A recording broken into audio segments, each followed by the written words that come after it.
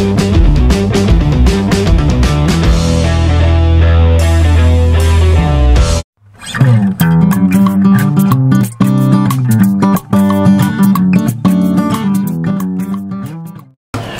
is my privilege to welcome you all to this 9th CII Pulp and Paper Summit towards a sustainable pulp and paper industry.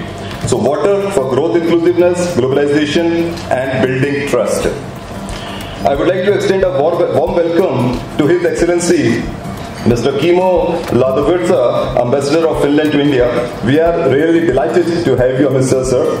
A warm welcome to Mr. Amit Verma, Director Niti Aayog, Dr. A.K. Vidyarthi, Scientist F. CPCB, Mr. Pawan Agarwal, President IPTA, and Dr. Kapil Narula, who is the CEO and Executive of CII Water Institute.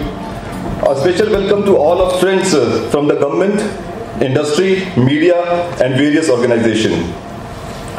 This was it from, the matter written, given to me in writing. Now onwards, Kapil, I must say a few words about the industry from my heart.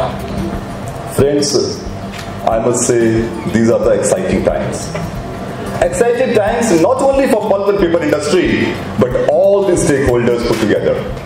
And I'm so very delighted and excited to see such a summit being organized by the leading organization of the country, leading association of the country, and that too at the opportune time. This is the 9th edition, and I still remember I was here for the 8th edition last year, and where I met my dear friend Dr. Anti, and then how we got connected together and how we discuss about the technological engagement with pulp and paper industry and the Finnish and especially the Finnish as well as Nordic countries, various companies who are working in this direction. Friends, just to give you a perspective of the pulp and paper industry and why I saw these are exciting times. Today we are close to 1 lakh crore rupee industry, and if I can give you some specific numbers, it is around 95,000 crore industry today. We are one of the highest provider of employment in the country. 500,000 direct families are given employment and more than 1 million indirect employments. And friends, no scheme of the government, no major scheme of the government can be fulfilled or achieved without the contribution of pulp and paper industry. You talk about literacy mission of India. Do you think is it possible without the contribution of pulp and paper industry? No. You talk about Swachh Bharat Abhiyan, Clean India mission. Is it possible without the contribution of pulp and paper industry? No. So friends, where are we today? In these exciting times, do we have any challenges? Yes. And many of you might have some kind of deja vu when I tell you a bit those challenges, because you feel like, oh, these challenges have been for the past maybe couple of decades, but their form has changed. So today, the biggest challenge that the paper industry has is availability of fiber. That's the biggest challenge. So today, if we talk about the composition of the paper industry, we are 71 to 72% recycled fiber based, around 8 to 9% agro fiber based, and balance close to 20% is wood fiber based, wood based. So friends, out of this total pie, we are only 28% virgin fiber based, wood and recycled fiber, wood and agro fiber, and 72% is recycled fiber. So friends, in India, the recover ratio of recycled of fiber is around 50%. The recovery ratio for the waste paper is around 50%. So now you imagine this 72%, where to get this raw material from? When our recovery rate is only 50%. So this industry is forced to import, waste paper as their raw material.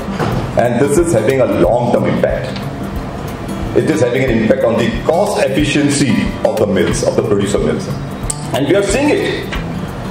So the only answer to this issue is to give a push to virgin fiber-based industry, to give a push, for sustainable growth of this virgin fiber-based industry.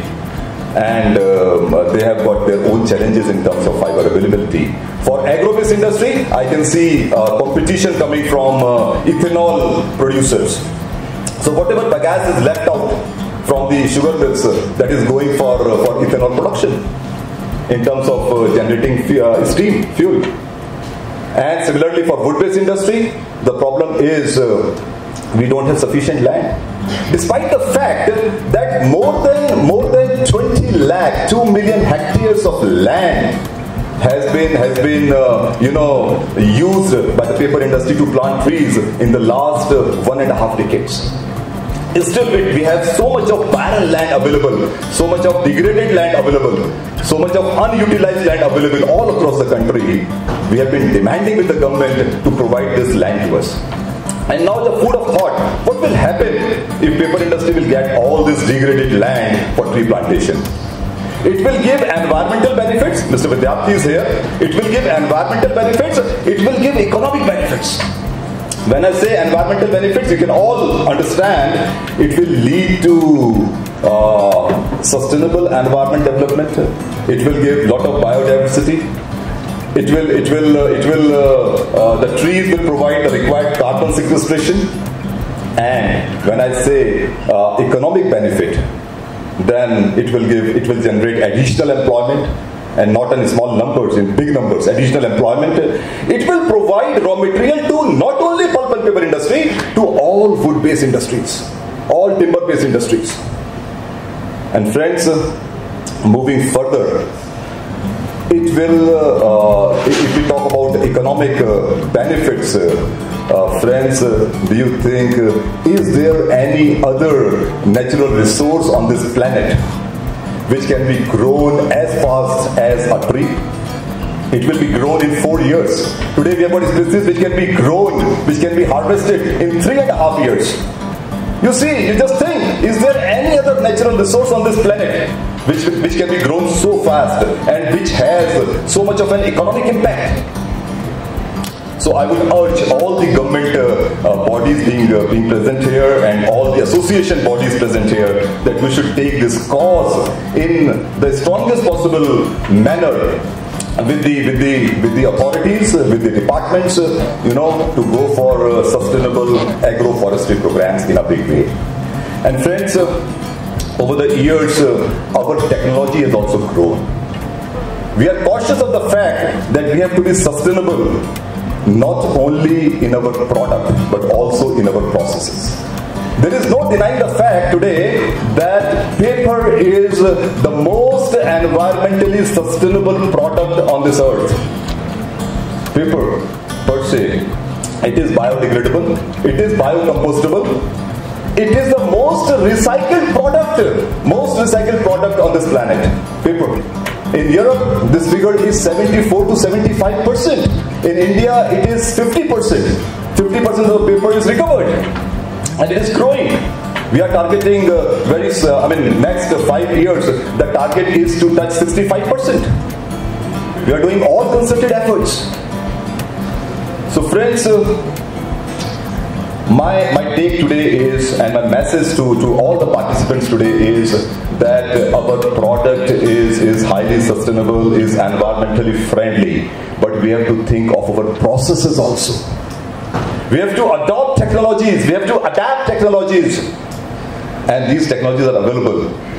We have seen in the past 1 decade, we have taken technologies from Europe, from Asia, and we have adapted them to our requirement, to suit our requirement, to suit our scale of operations, our economy of scales, and we have been successful in that. And friends, one last thing before I end up.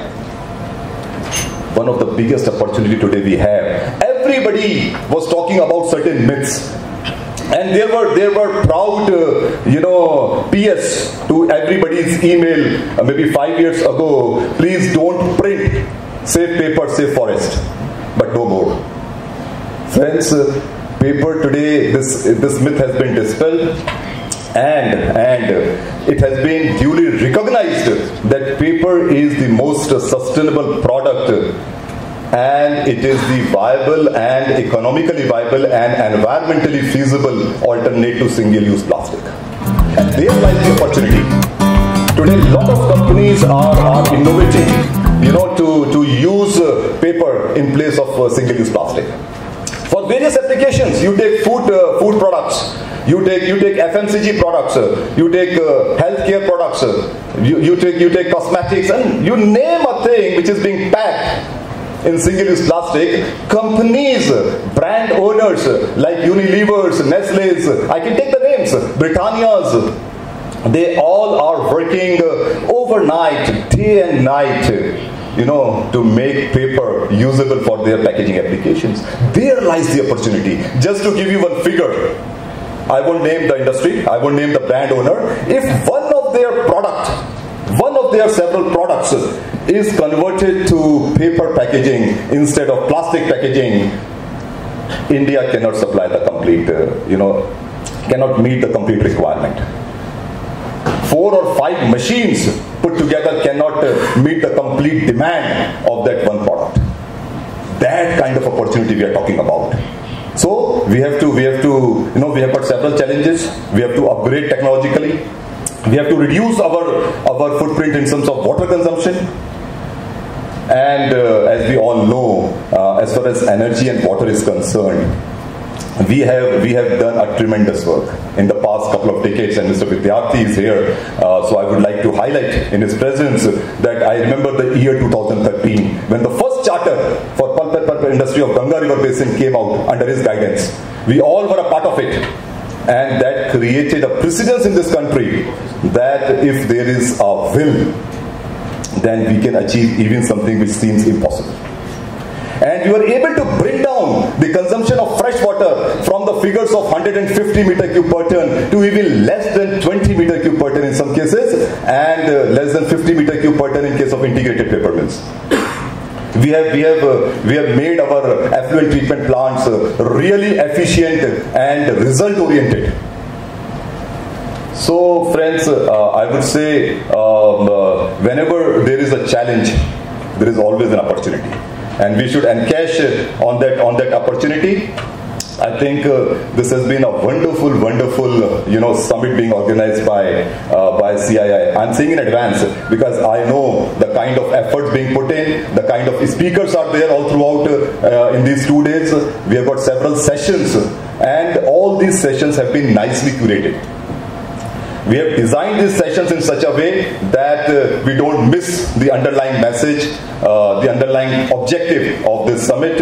And for the first time, we have also organized an exhibition, Kapil. And kudos to CII for thinking on those lines. So we don't want to only talk here. We want to display and show also to our delegates that what kind of technologies and opportunities are available, which we can, use in our existing mills. Thank you so much, friends, once again, and I wish you all the very best for next 1.5 days to have really, a good insight into the technological world. And once again, thank you so much. Namaskar.